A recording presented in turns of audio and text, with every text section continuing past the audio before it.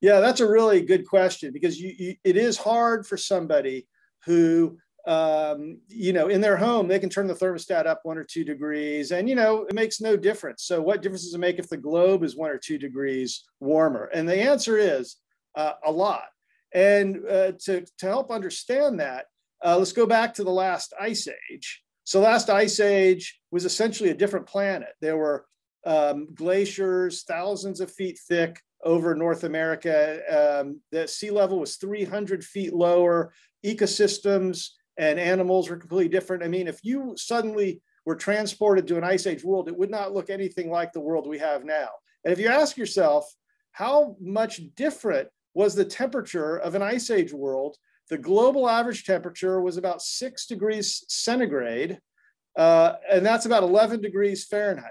So 11 degrees is enough to give you an ice age. Now, let's go back about 300 years to a period that people call the Little Ice Age. And the climate was quite different during the Little Ice Age. There were, you can see Renaissance paintings of these ponds. People are ice skating on them. Those ponds don't freeze over anymore. You look at the paintings, there are glaciers about to run over the city. If you go to that place now, you can't even see the glacier. And you ask, well, how much colder was the Little Ice Age? It was 1 degree Celsius, about 2 degrees Fahrenheit. So these extremely small seeming changes correspond to these huge changes in the way the world looks. So when we say that the globe has warmed about 1 degree Celsius, about 2 degrees Fahrenheit over the last 150 years, that's a lot of warming. And that's enough to take us out of the Little Ice Age, a world that's notably different to the world we have today. And that's just 1 degree Celsius.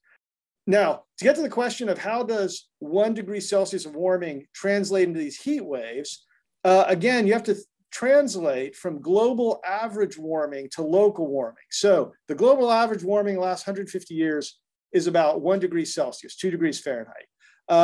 We know that the Northern Hemisphere has warmed more than the Southern Hemisphere. So that means Northern Hemisphere warming is more than that. And land warming is more than ocean warming. So the land has warmed about 2 to 3 times as much as the global average. So let's say that land in the Pacific Northwest has warmed about 2 degrees Celsius, about 4 degrees Fahrenheit. So that means you're adding 4 degrees on top of any other heat wave. So let's imagine a heat wave that would have gotten to 100 degrees. Now it's 104 degrees. A heat wave that would have gotten to 106 degrees is now 110 degrees.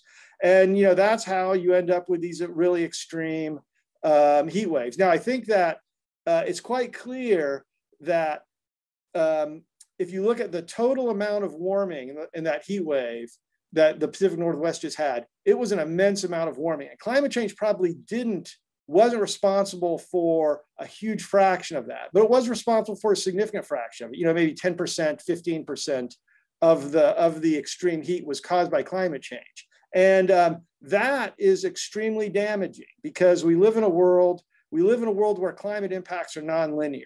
And what that basically means is that people in their minds have this idea that every degree of warming gives them a little bit of damage. And then at the end, the sum of all these little damages is a lot of damage. And the short answer is that's not the way the world works. In reality, as the world warms, you get no damage until you pass a threshold. And once you pass these thresholds, the damage increases exponentially.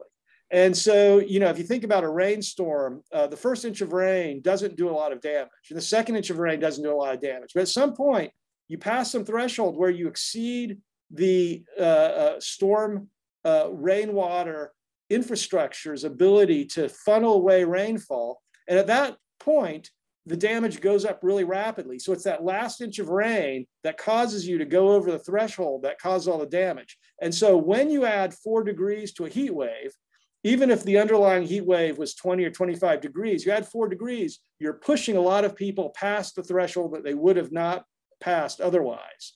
And that's why if humans are responsible for 10% of the heat wave, whatever the departure from normal was, they're responsible for a lot more than 10% of the damage.